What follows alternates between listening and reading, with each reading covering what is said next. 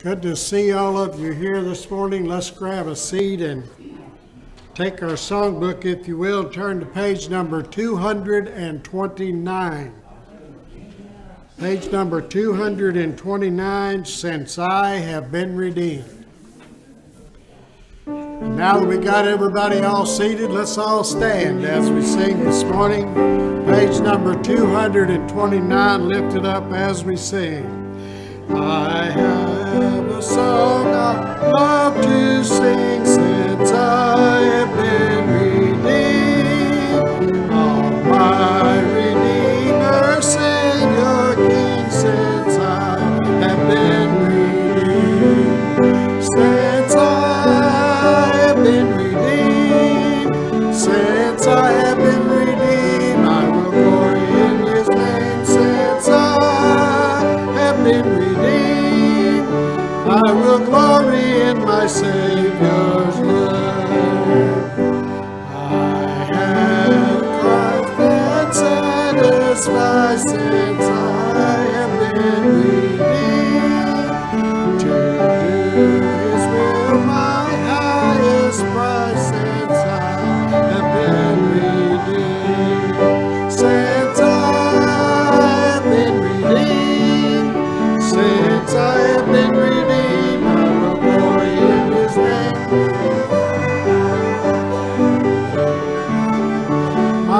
glory in my Savior's name. I have a witness bright and clear, since I have been redeemed, dispelling every doubt and fear, since I have been redeemed.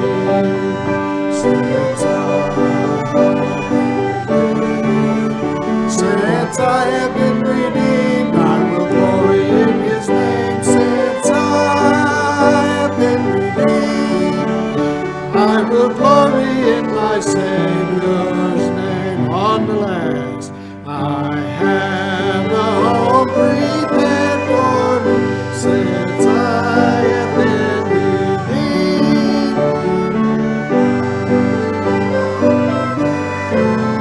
Since I have been redeemed, since I have been redeemed, since I have been redeemed, I will glory in His name. Since I have been redeemed, I will glory in my Savior's name. Well, good morning. Good to have each one of you here this morning, Pastor.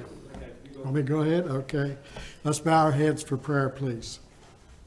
Heavenly Father, we thank you so much for your great love. And Father, we just thank you for this time that we have to gather together, Lord, as your children. Lord, to fellowship, to joy with each other, and Father, just to glorify you in the things that we do. And we just ask you now, Father, that you would bless this service. Lord, bless the pastor as he comes to speak this morning. And Lord, fill him with your Spirit, Father, and may the word of God go forth with power.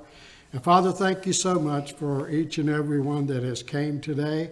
And I pray that a special blessing would go out to each one, and that you would be lifted up and glorified.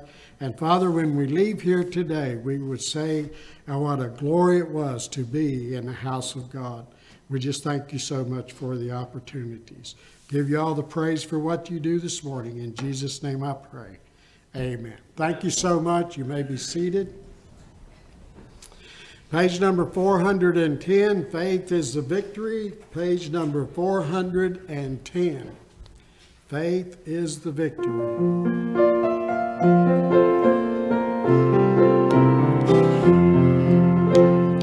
Encamped along the hills of light, ye Christian soldiers rise, and press the half prepared as night shall veil the glowing skies. Against the foe and veils below, let all our strength be hurled. Faith is a victory we know, that overcomes the world.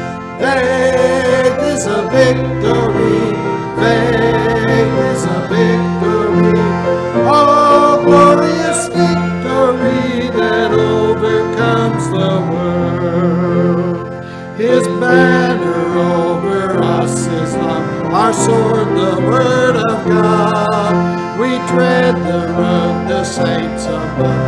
shouts of triumph trod. My faith lay like a whirlwind's breath, swept up on every hill. The faith with which they conquered death is still our shining view. Faith is a victory. Faith is a victory.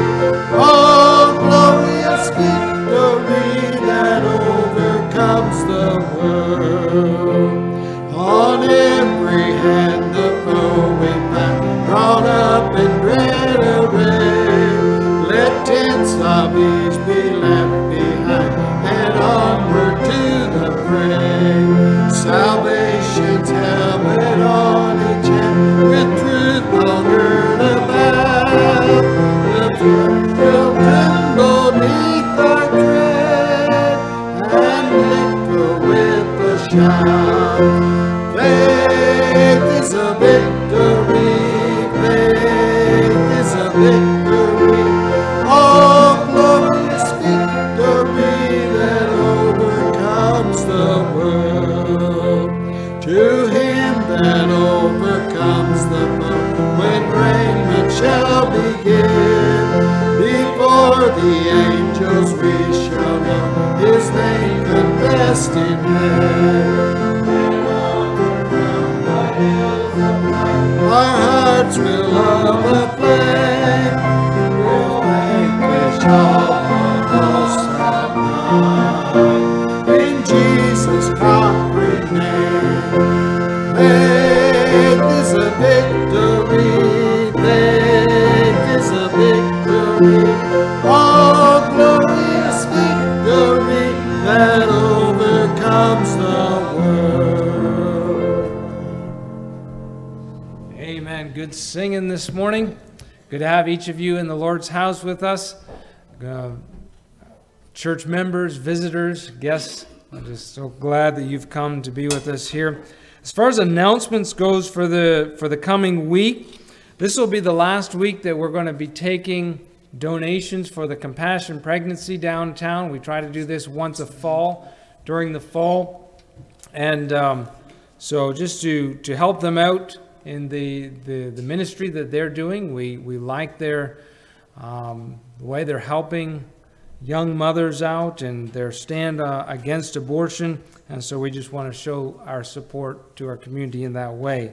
So if you have some diapers or onesies or some wipes or something that could be of use to them as they help the mothers out, then bring that, and we'll give that to the Compassion Pregnancy this week. We do spoke of it in Sunday school hour this morning, but we're going to do a little something for Halloween this year. I know that sounds a little funny, but we're going to try to get together the Wednesday before, have some packaged foods and put them in a Ziploc bag with a tract and maybe a New Testament or something, and pass them out maybe from 4 to 6 on Saturday, Halloween, and just try to be an outreach to the community here in that way. Next Sunday, the 25th, we're going to have missionary here with us that had to come home from the field, the Trulls. We do not support them as missionaries, but they're personal friends of our family, and so I'm sure you'll be blessed by them and their ministry. I don't think I've ever met a man, a family that is so excited about doing the Lord's work. And so come prepared to be blessed by that. This evening at 5 o'clock, anybody who's willing to come a little early and do some singing, we're going to have a little singing for about a half an hour from 5 till 5:30. At 5:30, we're going to have our regular prayer meetings. Just get together and ask the Lord's blessing for the services and on our outreach. And then 6 o'clock will be our service as usual. So if you're able to come at 5, we're going to have some singing. And so I'm sure that will be a blessing. Brother Don, you're going to organize a prayer breakfast this Saturday, men's prayer breakfast. So men's prayer breakfast this Saturday 8 o'clock, October 24th. And if you're able to come to that, that'll be this Saturday. Brother Preston is going to start an outreach evangelism training on November the 7th, first Saturday of November.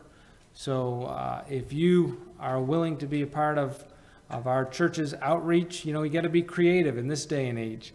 So that's going to start a little bit of training on that on November 7th. So that is the announcements. Ask the ushers to come this morning as we give back to the Lord in our tithes and offerings. Just thankful that we're able to give back and worship Him in this way. Do be mindful and be in prayer. The Lord's protection for our community. I think of those who are suffering. I know some of the farmers are down and some of their workers are down with COVID. Just be in prayer that the Lord will be work throughout our community and keep us safe. Brother Merlin, will you ask the Lord's blessing upon the offering? Father, I do thank you for your goodness to us as individuals, but also as a church body. Lord, we just thank you for that. Just ask you to bless this offering for Jesus' sake. Amen.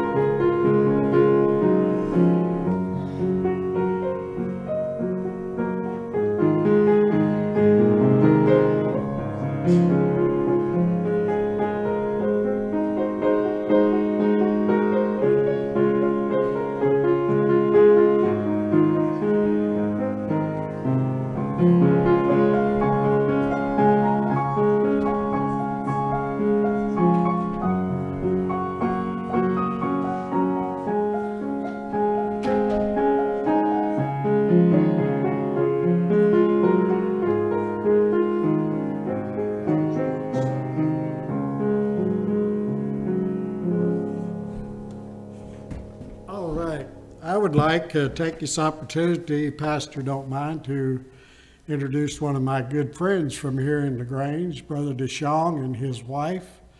I haven't seen him. Him and I and his wife used to, and my wife used to go around singing and preaching and doing whatever we could do. How many years ago, Brother DeShong? What? Huh? Ah, it's been longer than that. Been a lot longer than that. That means he don't know.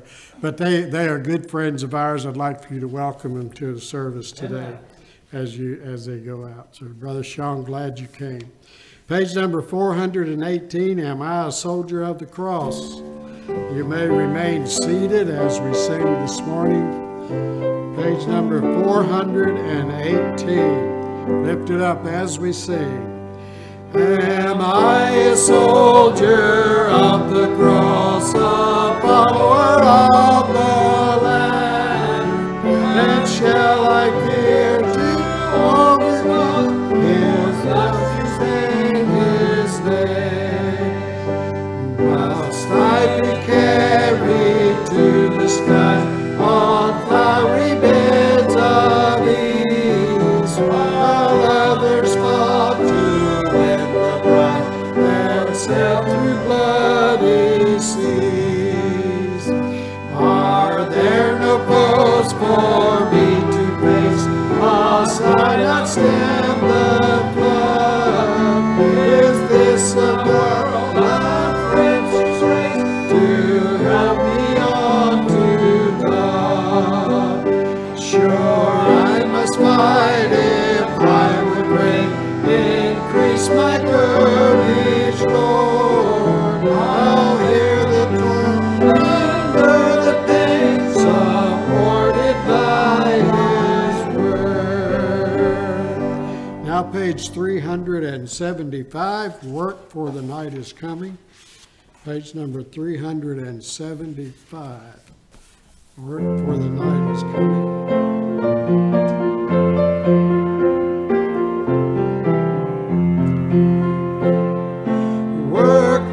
Night is coming, work through the morning hours, work while the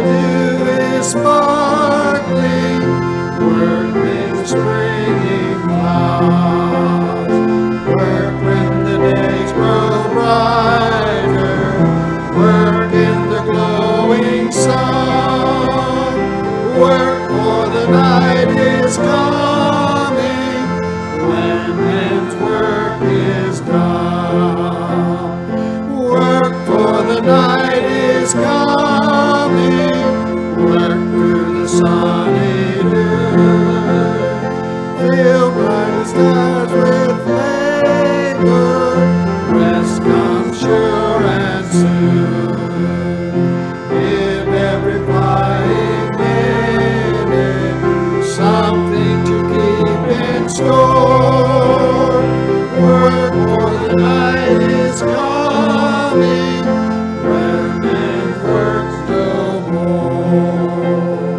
Work, for the night is coming under the sunset sky. Fill their bright tents with glowing.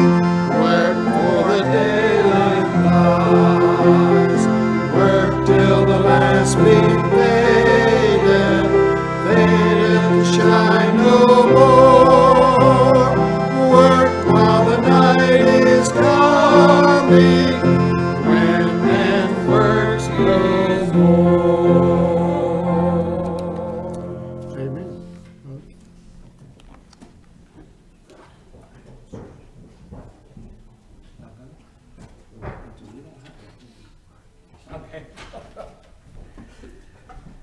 Amen. Well, thank you, Brother Preston. Thank you, ladies. Appreciate your playing for us. Where would we be without it? Reading in Isaiah this week, or was it last week? I forget which. Isaiah chapter 40. Comfort ye, my people. And the Lord just led me over to 2 Corinthians to passage on comfort. 2 Corinthians chapter 1, if you will. Peace from God, the God of all comfort. 2 Corinthians chapter 1, and we are going to read the first 10 verses. 2 Corinthians chapter 1, verses 1 through 10. Paul, an apostle of Jesus Christ by the will of God, and Timothy our brother, unto the church of God which is at Corinth, with all the saints which are in all Achaia. Grace be to you, and peace from God our Father and from the Lord Jesus Christ. Blessed be God, even the Father of our Lord Jesus Christ, the Father of mercies, and the God of all comfort, who comforteth us in all our tribulation, that we may be able to comfort them which are in any trouble, by the comfort wherewith we ourselves are comforted of God. For as the sufferings of Christ abound in us, so our consolation also aboundeth by Christ. And whether we be afflicted, it is for your consolation and salvation, which is effectual in the enduring of the same suffering which we also suffer. Or whether we be comforted, it is for your consolation and salvation. And our hope of you is steadfast, knowing that as ye are partakers of the sufferings, so shall ye be also of the consolation. For we would not, brethren, have you ignorant of our trouble, which came to us in Asia, that we were pressed out of measure, above strength, insomuch that we despaired even of life. But we had the sentence of death in ourselves, that we should not trust in ourselves, but in God which raiseth the dead, who delivered us from so great a death, and doth deliver, in whom we trust that he will yet deliver us. Let's look to the Lord in prayer. Our dear Heavenly Father, we assemble here together to hear from thee, and we thank thee that we have thy word, thy pure word preserved for us. Thy word is truth. Lord, I pray that you would be with us, that you would be glorified in this time. May we lay aside our thoughts that we have, our concerns, and at this few minutes that we take, have it only set aside for thee. Lord, we need you this morning. Lord, our country needs thee. I pray that you pray for our country. I pray for the preservation. I pray for those who oppose themselves. Lord, I pray for this community. I think of many who are infected with this virus. Lord, I pray for the farmers who are trying to get their crops in. I pray for many others who have been affected in many ways. Lord, I pray for our nursing homes. I pray now, Lord, as we bow before thee, that you would touch our hearts in only a way that you can do. In Jesus' name we pray. Amen. The God of all comfort. You know, two artists were asked to paint their vision of peace. And one artist painted a placid lake backing a forested mountain unmarred by human habitation, occupation. It had snow caps, and it was just a beautiful scene, all perfectly mirrored against a calm lake, giving it a perfect reflection. It had the blue sky and the clouds floating across, the stillness of the crystal clear water. The other painted a mountainside as well. But it was in the middle of a storm, and the dark and lowering clouds pelted down torrents of rain and hail, and the wind came down, whipping around through the trees as if it would turn them inside out. And yet in the middle of the painting, there was nestled in the cleft of a rock a little bird. Nestled in her cozy nest, with her head turned around, tucked into her wing, fast asleep in peace. Which one speaks of peace to you? At some time or other, you and I in our lives will be in both situations. In one, we have a natural set of circumstances that are peaceful that we stumble upon. And that's wonderful when we go through those times in our lives, but we will go through storms. The other one speaks of a state of mind that is stable because of a proper preparation. A proper preparation. You know, there are times in our lives when we're happy and things are going well, and God gives us those times of relaxation, but He gives us those times so that we can prepare for the storms that are coming. Amen. You know, in a time of peace, it is not the time for us to dissolve the army. No, it is time for the army to get prepared. Amen. In a time of calm, it is a time to build a shelter. It's not a time to sunbathe. In the refreshing days of spring and early summer, a farmer harrows and plants his crop. It's not the time to relax and go on vacation. I think it was President Kennedy that is credited with the saying, "The time to fix the roof is when the sun is shining." You know, everyone is born onto this earth has sought for personal peace and comfort in his own way. Every one of us has looked for comfort for our souls, but the problem is that most people look in the wrong places, they look in the wrong way, and they look for the wrong reason. Most of us are looking for peace and comfort like the first artist painted it, something we stumble upon. King Solomon, through his wisdom, brought peace to the nation of Israel during his reign. Peace like no nation had ever known. But unfortunately, King Solomon himself did not find personal peace. He didn't find it. Ecclesiastes chapter 2 tells us of the things that Ecclesiastes chapter 1 starts out, vanity of vanities. All is vanity. Ecclesiastes chapter 2 tells us of all the things that he went after to find peace and to find happiness and comfort in his life. It says he tried wine. He tried possessions. He tried farms and orchards and lands. And he tried huge enterprise with business, with thousands and thousands of servants.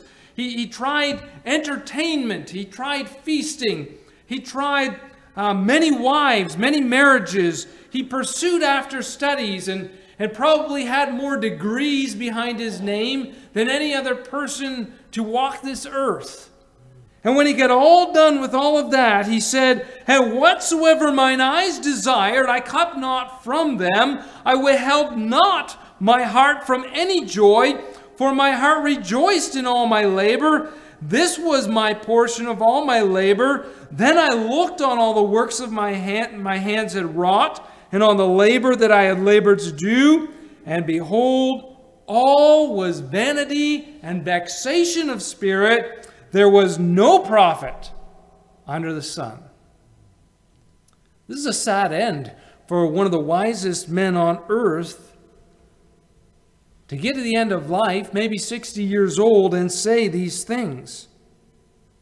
But I tell you what, we're seeing these things today.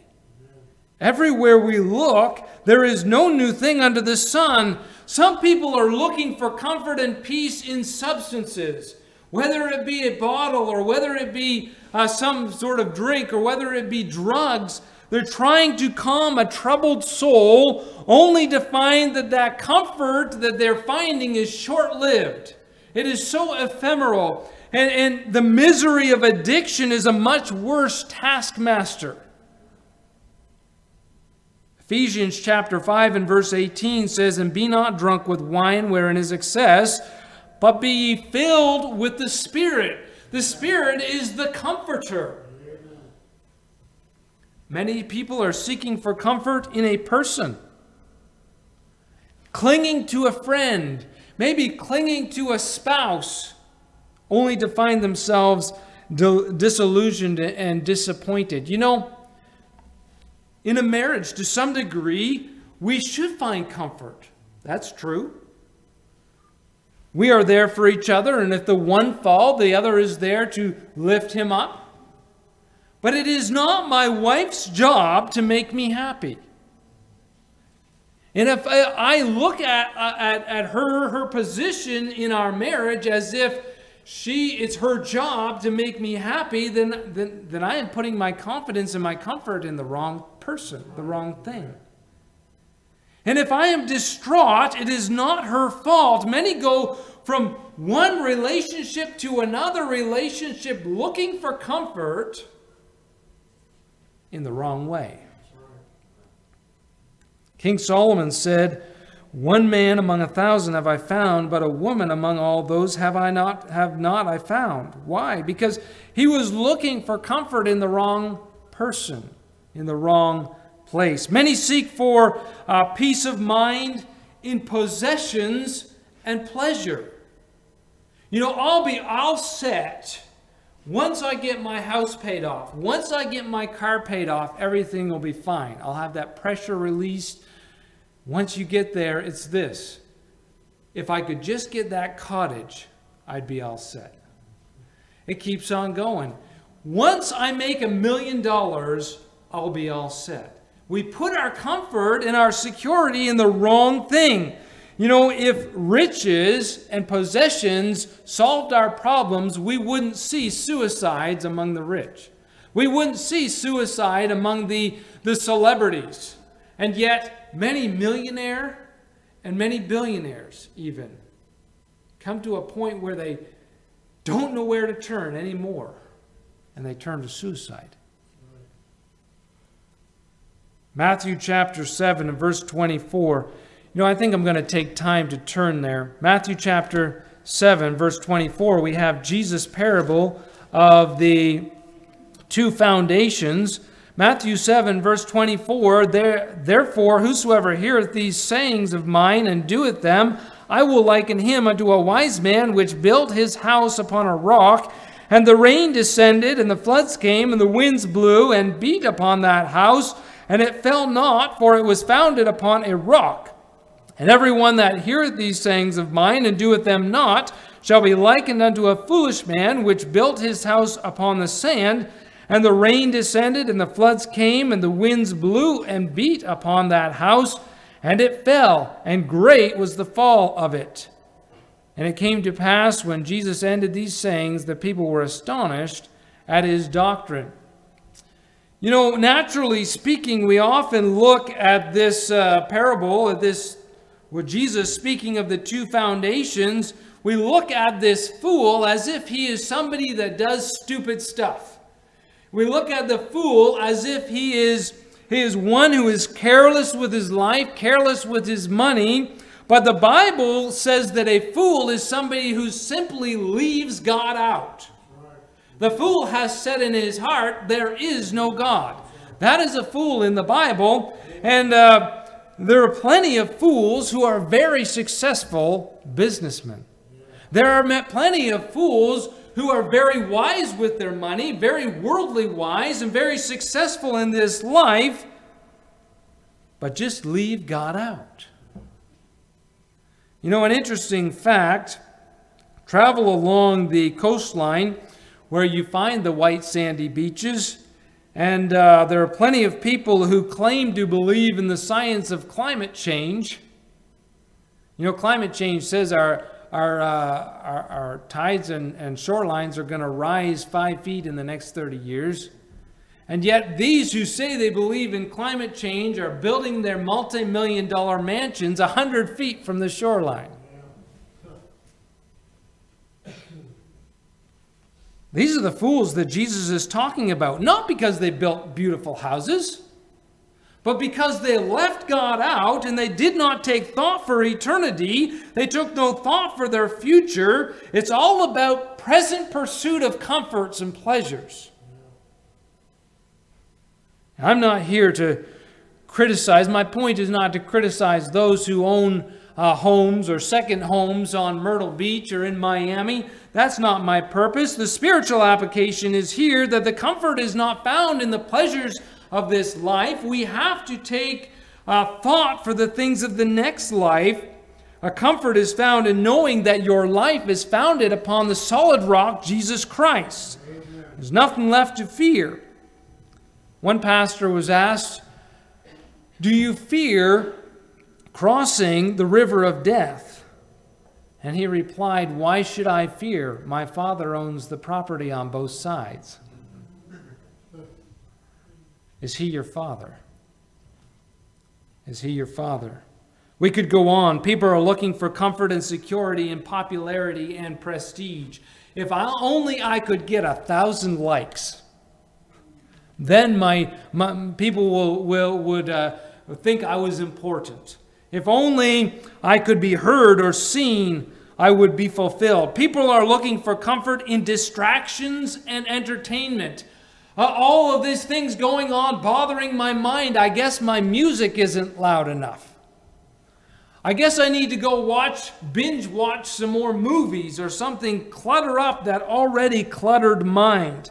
I need to go to another party and forget my troubles. People are looking for comfort and peace in counsel. I'll be okay if I can just make it to my next therapy session. You know, there's a time and a place for counsel, and I'm not knocking counselors. Thank God that we have counselors. But if the counselor is the foundation of your comfort, you've got your sights aimed in the wrong spot. People are looking for comfort in astrology and dark scientists and tarot cards and fortune tellers and palm readers. They're actually searching for a comfort, and it's not to be found there. Many times people will go from one thing to another. One day it's yoga. The next day that didn't work, so we're on to meditation. And that didn't work, so we're on to some other thing. Aromatherapy for my anxiety, or changing my diet. Hey, there's nothing wrong with changing your diet a little bit, but that's not going to bring you inner peace. The Apostle Paul, who went through more trouble and persecution than you and I will ever do, 3 shipwrecks along with many beatings, a stoning, an imprisonment, many imprisonments. He tells us of a time here in 2 Corinthians. Let me turn back there. He tells us of a time here in 2 Corinthians when he was overcome.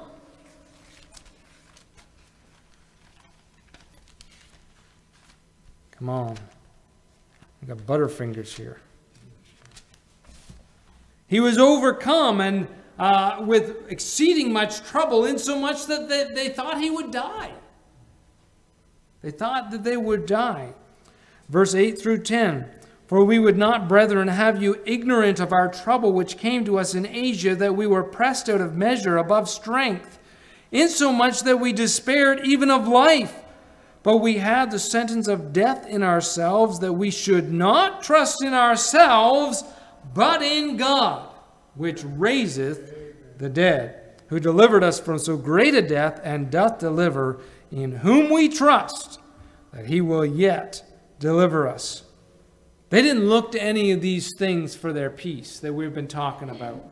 They didn't look to these things to escape their tribulations. They looked to God himself, the only person that can give lasting peace.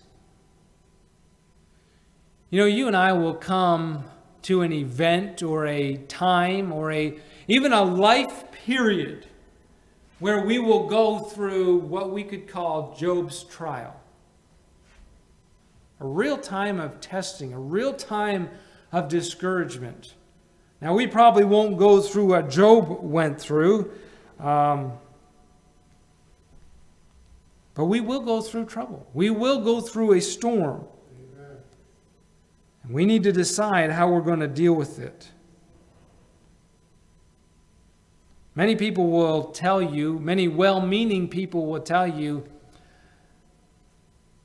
God will not lay upon you any burden you're not able to bear. God will not give you a mountain that you can't climb. Don't believe a word of it. Yes, he will. Yes, he will. Amen. Because he needs you to depend on him. We can't do it in our own strength. The Apostle Paul said that he came to the point that he thought he was going to die. So he had to turn to the Lord. And when we do, they that wait upon the Lord shall renew their strength. Then we can mount up as eagles on eagle's wings and go over, not in our own strength, but in the strength of God.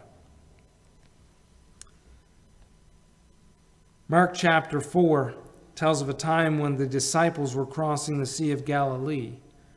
And it says, and there arose a great storm of wind, and the waves beat into the ship, so that it was now full, and he, being Jesus, was in the hinder part of the ship, asleep on a pillow. Most of these men in this ship were fishermen. They had faced a few storms. They had been on the Sea of Galilee since they were kids, probably. They had seen everything that the Sea of Galilee could kick at them, but this storm was different. Worse than they had ever experienced. I personally believe that it was a devilish attack. The devil waited until Jesus was asleep, and he swooped down and tried to sink the ship. Why do I think that? Because when Jesus arose, he rebuked the wind.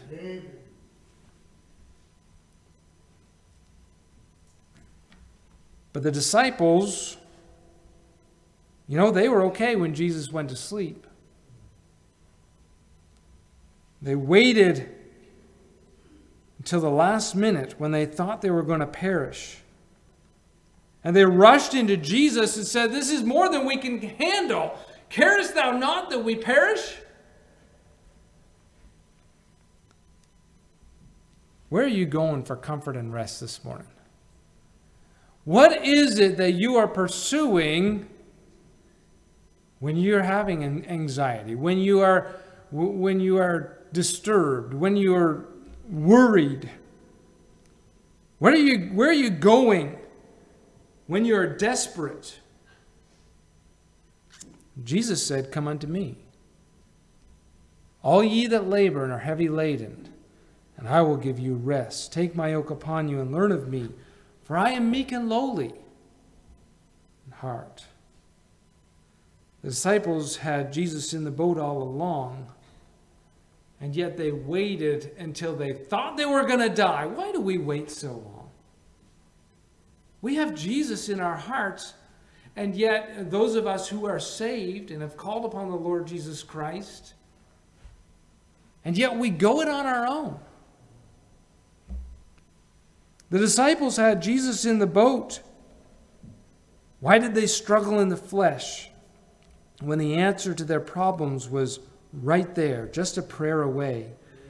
And when they called upon him, he arose and rebuked the wind and said unto the sea, "Peace, be still." And the wind ceased, and there was a great calm. A great calm. And he said unto them, "Why are ye so fearful? How is it that ye have no faith?" And they feared exceedingly, and said one to another, "What manner of man is this, that even the wind and the sea obey him?" Let me tell you something, folks. Fear and faith can't live side by side. They cannot cohabit. If fear is ruling my heart, then faith gets kicked out. If faith is dominant, there's no room for fear. Getting back to 1 Corinthians here, our time is getting on. Where does our comfort come from? Verse number 2. Peace from God our Father and from our Lord Jesus Christ. Blessed be God, even the Father of our Lord Jesus Christ, the Father of mercies and the God of all comfort. There is no situation that is so bad God cannot bring comfort to your heart. Amen. All comfort. He is the God of all comfort. The only permanent solution to the unrest found in our lives, in our country, is the Lord Jesus Christ. And any attempt to solve life's problems apart from Jesus will end in failure. It will end in falling apart. And apart from him, we will not find rest for our souls. When God created man, he put within us a void that could only be filled by the Spirit of God, the Comforter. And when we go here and there looking for that which will not satisfy, we will end up empty. Cannot live on this earth consumed with temporal concerns and ignore eternal concerns, eternal destiny. We read in the Gospels of Jesus calls us to come unto him and abide with him. He wants to be our Savior. He wants us to allow him to dwell within. But we need to call upon him. And first of all, he is the God of all comfort. How does he comfort? We have to call upon him. We have to ask for it. We have to desire it. The Apostle Paul told the Philippian jailer, "Believe on the Lord Jesus Christ and thou shalt be saved." Folks, it's the same today. It hasn't changed. Believe on the Lord Jesus Christ and thou shalt be saved. Amen. Jesus said in John chapter 14 and verse number 27, "Peace I leave with you, my peace I give unto you, not as the world giveth." If you're going for peace in the world, you're not going to find God's peace. "Not as the world giveth, give I unto you. Let not your heart be troubled, neither let it be afraid." He pinpoints where the problem is, the heart. It's not all the circumstances, it's not the storm around, it's the heart. Jesus didn't tell the disciples, "Why didn't you control the circumstances? Why didn't you bail out this boat?" He said, "Why are you so afraid?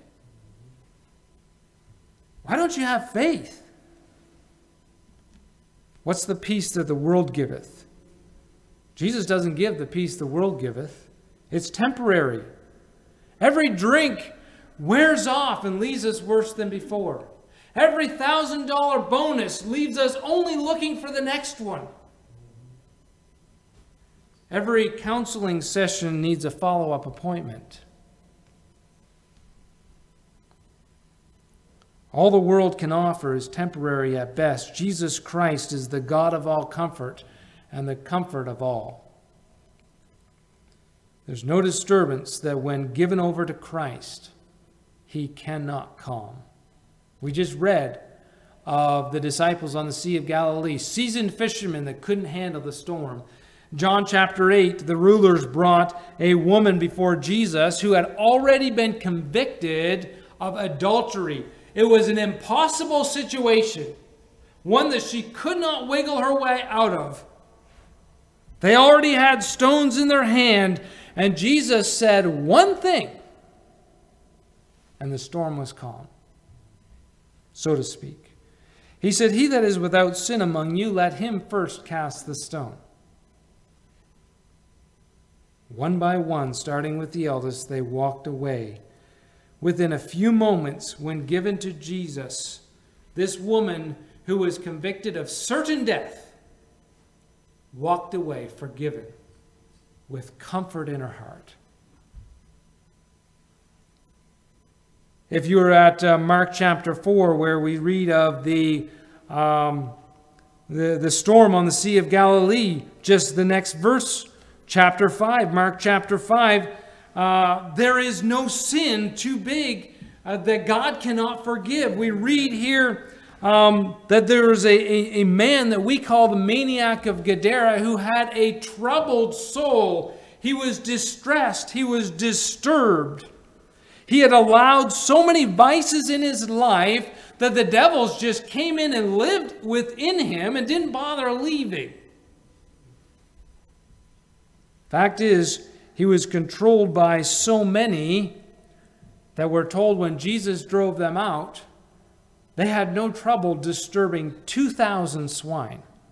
That's how many were living within this man. He lived in the tombs. He cut himself and cried night and day. And in just a few words from Jesus, come out of the man. This man found lasting comfort. There is no troubled soul so troubled that Jesus cannot give comfort. It's no wonder that Isaiah said of him, his name shall be called Wonderful, Counselor, the Mighty God, the Everlasting Father, the Prince of Peace. Who can find comfort? Secondly, who can find comfort? All. He is the God of all comfort and the comforter of all. Whosoever, for God so loved the world that he gave his only begotten Son, that whosoever believeth in him should not perish but have everlasting life. God's offer goes out to all. Whosoever. You know, our problem is that instead of going to the God of all comfort, we end up blaming the God of all comfort. Why am I in this situation? Why am I going through this trouble? Why am I going through this storm? Why am I even here if God is in control? The problem is not God's fault, folks. The problem started with sin. There were no problems in the Garden of Eden until Adam and Eve chose to sin. That's when problems started in this world. Also, most of our anxiety is pointless and unrealistic, and if we would simply commit it to the Lord and leave it there, we would find rest. Probably 95% of what we worry about doesn't even come to pass. It's all in our mind, which is why the Apostle Paul said in Philippians chapter 4, "And the peace of God which passeth all understanding shall keep your circumstances, your hearts and minds, Christ Jesus." Through Christ Jesus. Peace happens in our heart and mind, not in the outward circumstances. Jesus is the only one who can change the heart. Number 3, and lastly, here in our last few moments, what are we to do when we have found comfort? What are we to do when we finally have found the Comforter, Jesus Christ? pass it on. Verse number 4.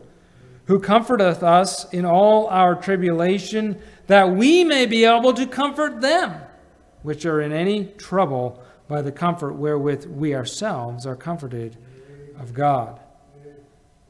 There is no one on this earth who has the power to comfort you and me like somebody else who has been through it and come out victorious.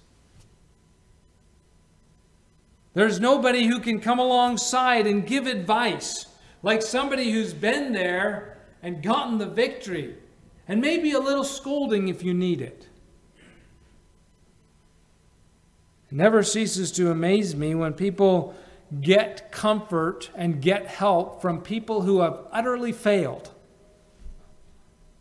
Why are you going there? Why? Well, let me tell you why they do. Because they're not looking for help. They're looking for an excuse to continue in this rotten path that they're living. Back a couple months ago, I think I mentioned this one other time, but we were getting updates about how Kelly Clarkson was leaning heavily on Blake Shelton as she was going through her divorce. What in the world did she go to Blake Shelton for?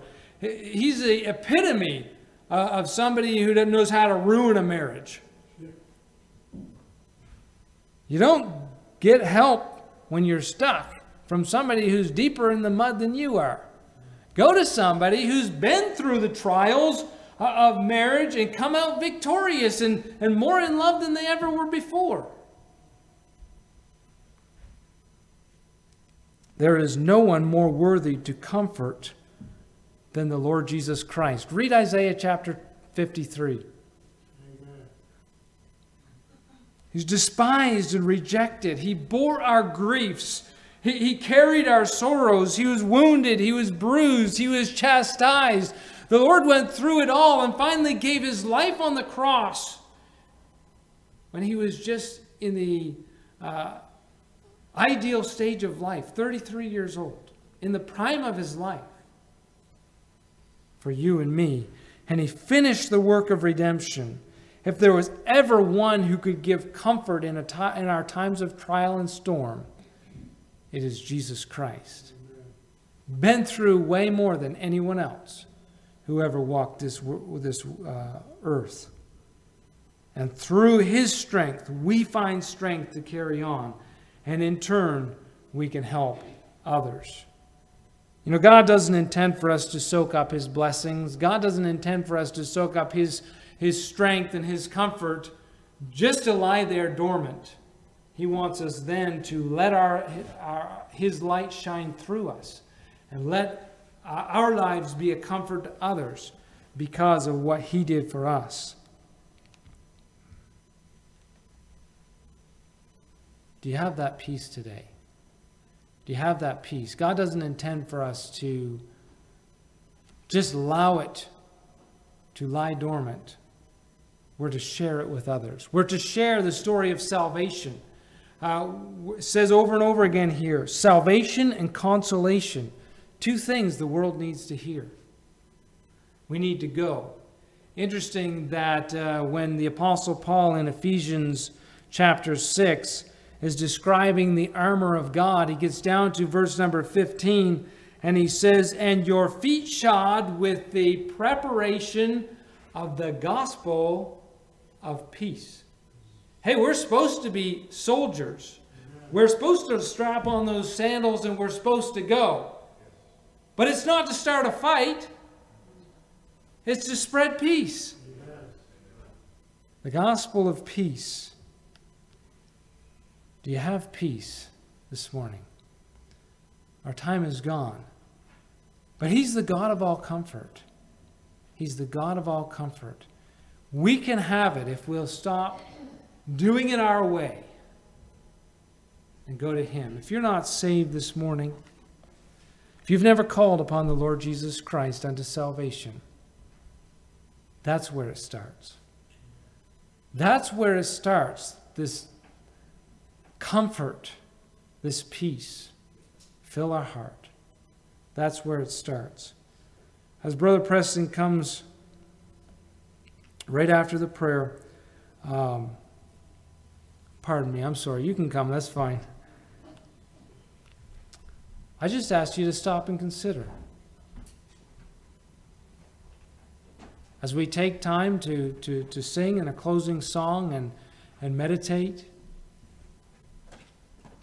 if this is not a decision that you've made, make that peace this morning. Our dear Heavenly Father, we thank you for the comfort of your Scripture, the comfort of your Word. Jesus Christ in print. He is the Word. Lord, I pray that you would help each one of us here not to go away without the God of all comfort in our lives.